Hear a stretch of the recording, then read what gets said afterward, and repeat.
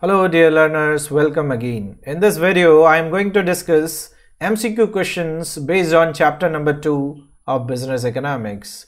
In the first video, I had discussed MCQ questions based on chapter number 1. If you have not watched it, please watch it. I have given the link in the description box. And if you have not subscribed my channel yet, this is my channel link. Please do subscribe. So let us begin. In this video, I have taken these topics of the chapter number 2, that is utility, cardinal approach, consumer surplus, ordinal approach, or indifference curve analysis. So let us begin with the first question. Utility in economics was first coined by Hickson Allen, Daniel Bernoulli, Marshall, Hobson. So correct answer is utility in economics was coined by Swiss mathematician Daniel Bernoulli. So B is the correct answer here.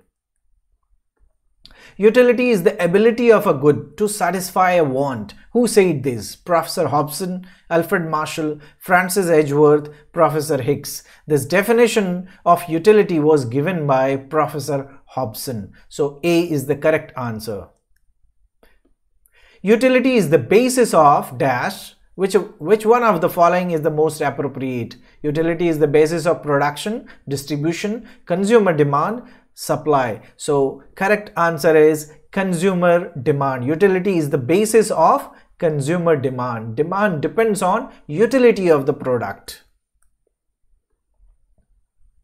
The utility is generally related to satisfaction, necessity, usefulness, uselessness, usefulness. So here it is A. A is the correct answer, that is satisfaction. Utility is generally related to satisfaction. When marginal utility is positive, total utility decreases, is highest, remains constant, increases. Correct answer is when marginal utility is positive, the total utility increases. D is the correct answer. The law that defines the demand curve to slopes downward is known as diminishing marginal utility, utility maximization, utility minimization, consumer equilibrium. So this demand curve sloping downward is based on this law of diminishing marginal utility. That is A. A is the correct answer to this question. When marginal utility is equal to 0, total utility is first one maximum, laws of return, minimum, none of the above. So when marginal utility is 0, total utility is maximum. A is the correct answer to this question.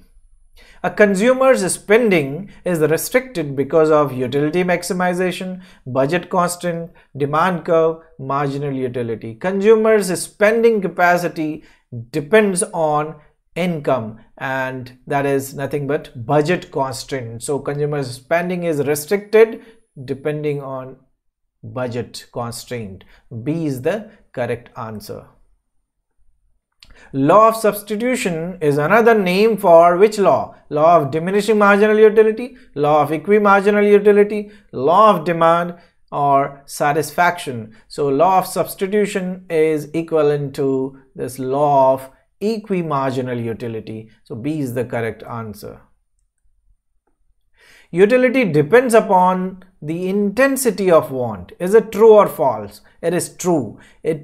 Intensity more, utility will be more. If you are thirsty, then the utility of water increases. So this A is the correct answer, true. Which one is the characteristics of utility? Utility has no ethical, moral significance. Utility is psychological. Utility is always individual and relative. Utility cannot be measured objectively. Utility is not necessarily equated with usefulness. All of the above. The correct answer is all of the above. All are the characteristics of utility. So F, last one, is the correct answer. What are different types of utility? Form utility, place utility, time utility, service utility, possession utility, all of the above. Correct answer is all of the above. All are the different types of utility. So F is the last one is the correct answer. Francis Edgeworth imagined a device to measure utility and named it as utils, hedonimeter, nautical money. So Edgeworth imagined a device and he named as hedonimeter, which is derived from hedonism, which means pursuit of pleasure. Okay, so B is the correct answer. Utility cannot be measured because utility is personal, psychological and abstract. Utility is different for different people. Utility is always changeable and it changes according to time and place, all of the above. So the correct answer is D, all of the above. Utility cannot be measured. Why? Because of these reasons. All these three are the reasons. Total utility TUN is equal to, means how total utility can be measured, UN plus U2, U3 up to UN, then marginal utility 1, 2, 3 up to N, summation of marginal utility, all of the above. In fact, all are the method, any formula you can apply and you can measure utility. So D is the correct answer. Marginal utility denoted by MUN is equal to total utility of nth unit minus total utility of n minus 1th unit, delta TU upon delta Q, both A and B, total utility divided by total quantity consumed. So correct answer is this C, that is both A and B. You can measure marginal utility by any of these, A or B. So C is the correct answer. Average utility denoted by AU is equal to total utility divided by quantity consumed, delta TU upon delta Q, delta summation of marginal utility TUN minus TUN minus 1. So average utility can be measured with this formula, total utility divided by quantity consumed. A is the correct answer.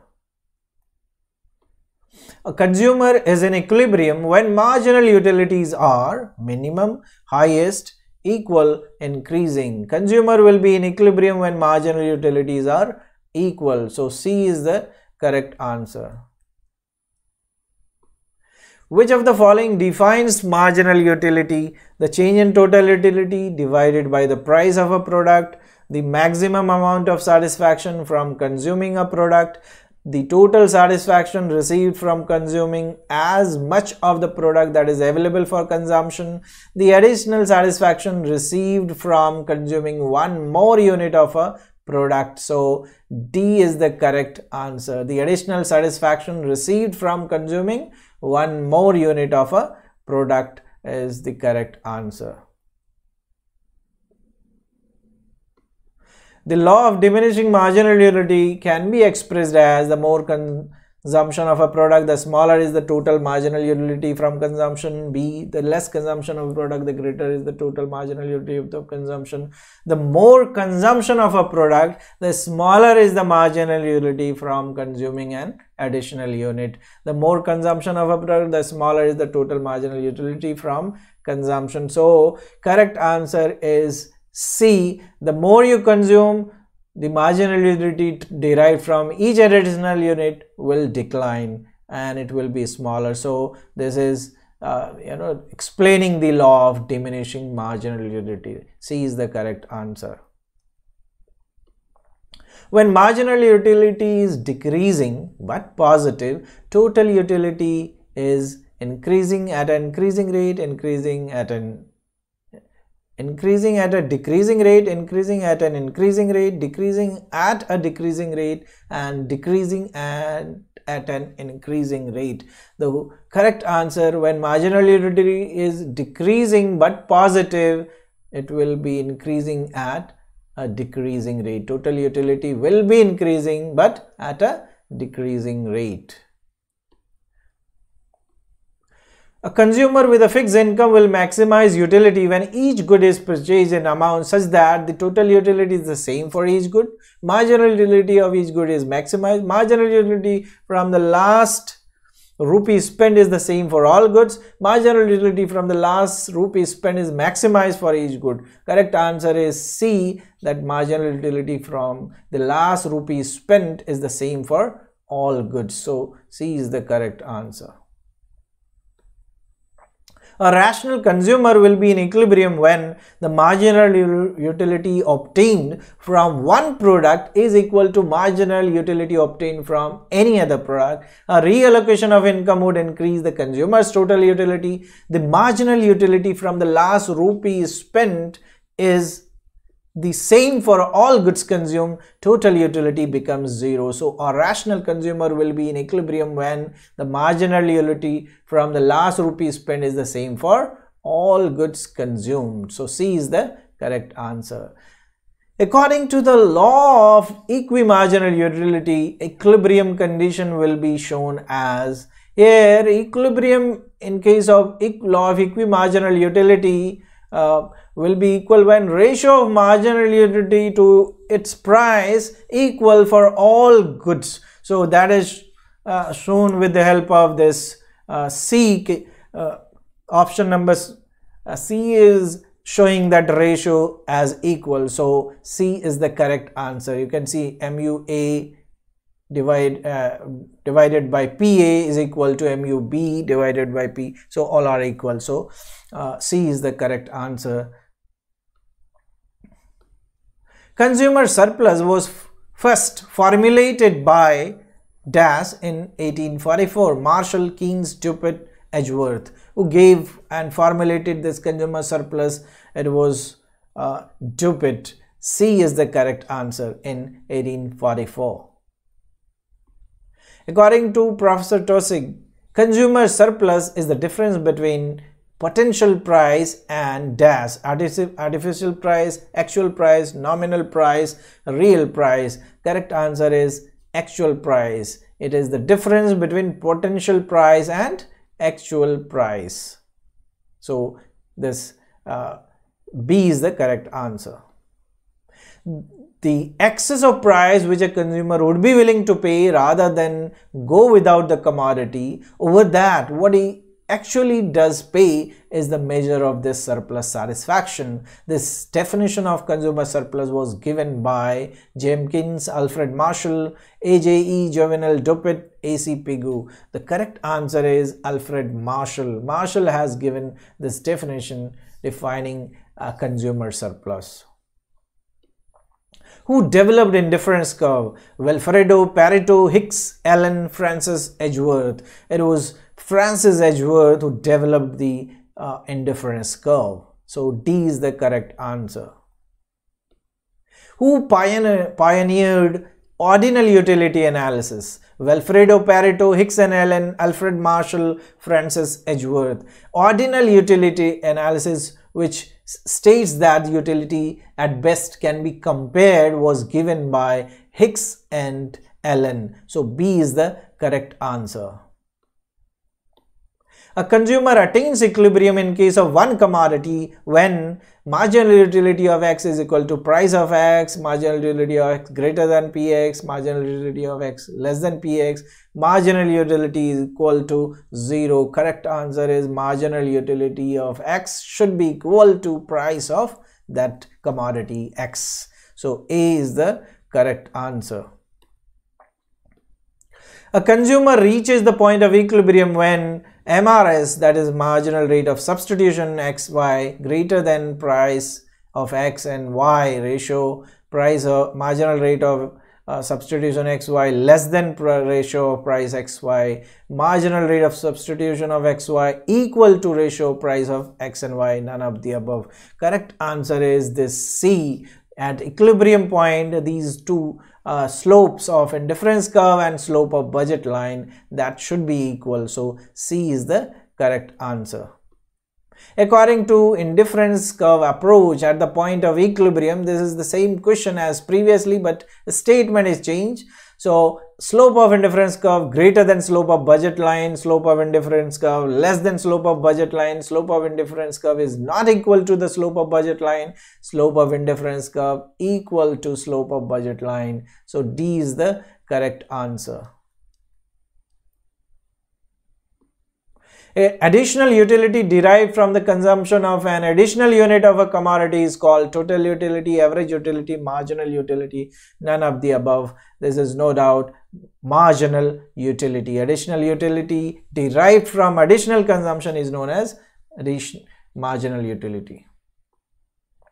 The slope of indifference curve is equal to 1. Marginal rate of substitution, marginal utility 0. Slope of indifference curve is equal to MRS, marginal rate of substitution. Why is indifference curve convex to origin? Due to law of diminishing marginal utility, due to monotonic preferences, due to continuous decline of marginal rate of substitution, both A and B. Correct answer is due to continuous decline of marginal rate of substitution. The indifference curves are convex to the origin. Slope of budget line is price of X divided by price of Y, price of Y divided by price of X, MRS, price of X multiplied by price of Y. Correct answer is price of X divided by price of Y. So this A is the correct answer. Which of the following is not the property of indifference curve? Higher the indifference curves, higher the level of satisfaction. Two indifference curve cannot intersect each other. Indifference curve is concave to the origin, indifference curve is downward sloping. Indifference curve is not concave, it is convex. So the C is the correct answer. It is not the property of indifference curve. And an indifference curve slopes down towards right, since more of one commodity and less of another result in same satisfaction, greater satisfaction, maximum satisfaction, decreasing expenditure. So A is the correct answer. With the downward sloping indifference curve, you consume more of one and less of another commodity, giving you same level of satisfaction. A shift in budget line when prices are constant is due to change in demand, change in income, change in preferences, change in utility. So this budget line shifts to the right or left depends on change in income. So if income increases, budget line shifts to the right. If income decreases, budget line shifts downward to the left. So B is the correct answer. A set of indifference curves drawn on a graph is called indifference curve, indifference map, budget line, all of these. It is known as indifference map. Higher indifference curve indicates lower level of satisfaction, same level of satisfaction, higher level of satisfaction, either higher or same level of satisfaction. Correct answer is higher than difference curve, higher will be the level of satisfaction. Lower than difference curve, lower will be the satisfaction. So C is the correct answer. Thank you so much, students. Thanks for watching. Press the bell icon for more such videos. Thank you.